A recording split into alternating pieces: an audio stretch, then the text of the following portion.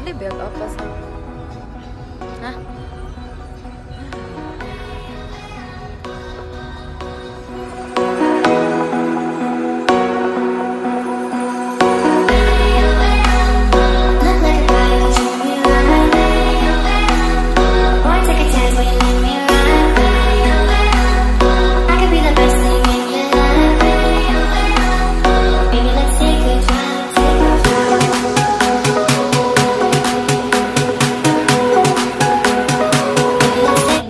So this is it, concept. I'm in the airport. Muna jud na siya, guys. So peace out, Cebu. Ako nihilak. So muna siya, hustle kayo diri sa airport.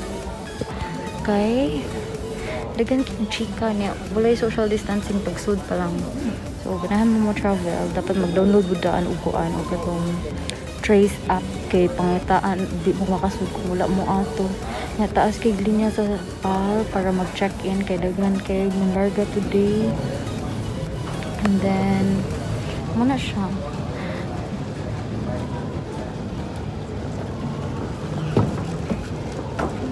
kanya grabe ka init diri sa airport nya akong OTD naka heat tech hasta akong leggings naka heat tech ya.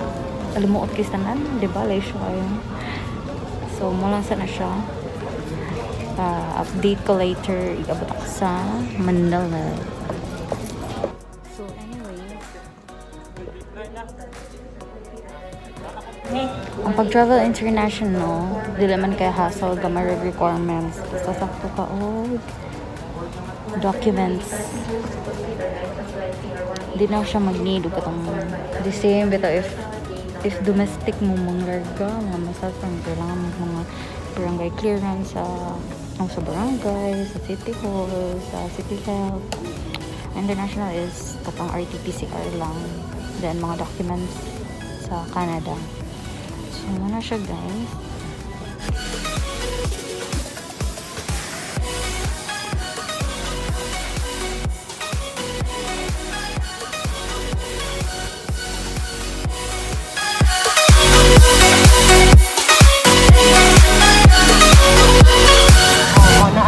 Guys, nag-boarding ako.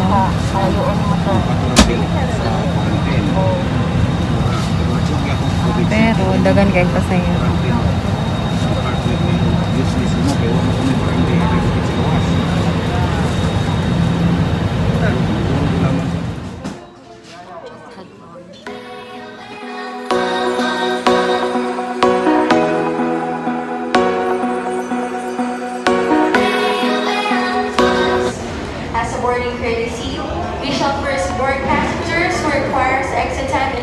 Dagan kay pasahero sa Canada. Passengers traveling with infants and small children. The rest will be boarded by their group letters. Canada na sila tanan, di ba? Moving towards the front of the cabin. Please take note of your seat assignment printed at the lower right-hand portion of your boarding passes. Passengers on business class, Million Miler, Premier Elite, and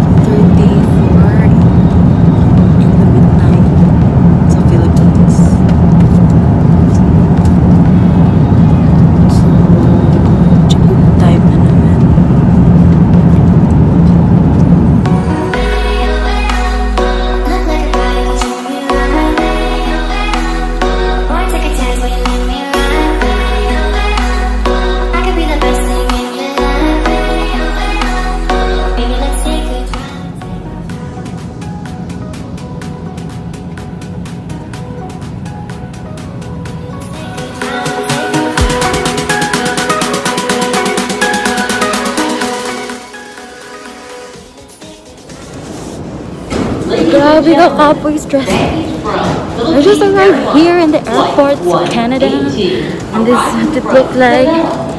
Giga pa og immigration. So muna siya. I don't know bawas. See you!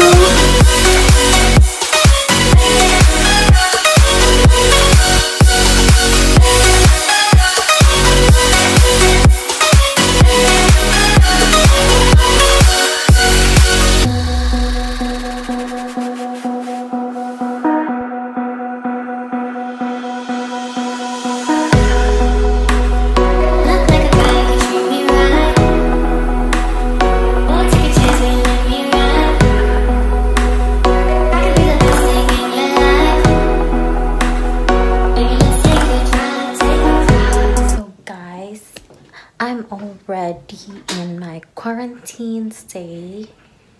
So this is my room. Ano lang. Messy pa kayo kaya kung mga luggage akong gipang open. So muna siya. I stayed in basement ni siya guys. Like siya ilang basement. Di siya pucho-pucho nga basement. So mag basement tour ko siya. For kamo. Ano siya. So, naka-freshen up na ko. Kaya na-stress ko sa flight. And then, that's it for the day. For the 19 hours, 14 hours flight. Diba? Fresh na kayo ko. Ako iba, sneak peek lang kung unsay sud silang basement. Kaya kung, speaking of basement, kung sa ato pa ni sa Pinas, tambakan na narinig mga walay gamit sa Bimmerg stock room. Diri sa gawas ilang basement is like shumer na siya balay. Mana siya. So, na-dish ko yung fireplace guys. Char. Di ba siya pagamitan. So, ako iba sneak peek later ang basement. Ayan na siya guys. Naitaw tira. So, laundry. Ano siya up. Muna ang laundry room. Diba? Then ang kitchen. Ano siya ang kitchen. Then to the living. Here is the mini living room. Kaya siya. Ref. Na microwave, then heater, then toaster. Kaya siya, then CR.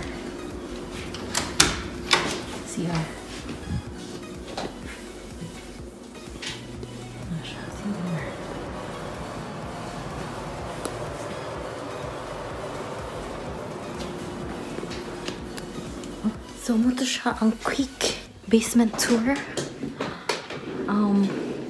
Yeah, mas like siya diba sa condo or more siya condo, diba? So, muna siya. And then, no need na ko. Actually, tutod na siya kay winter man dire. And, di ko pwede mo gawas. Kinag-quarantine ko for 14 days. Yes, so after 14 days, magpa-swab ko for the 14th day, last day, and then mana siya, back to normal na ko. Mahawa na ko diri. So, ano to siya? Adios!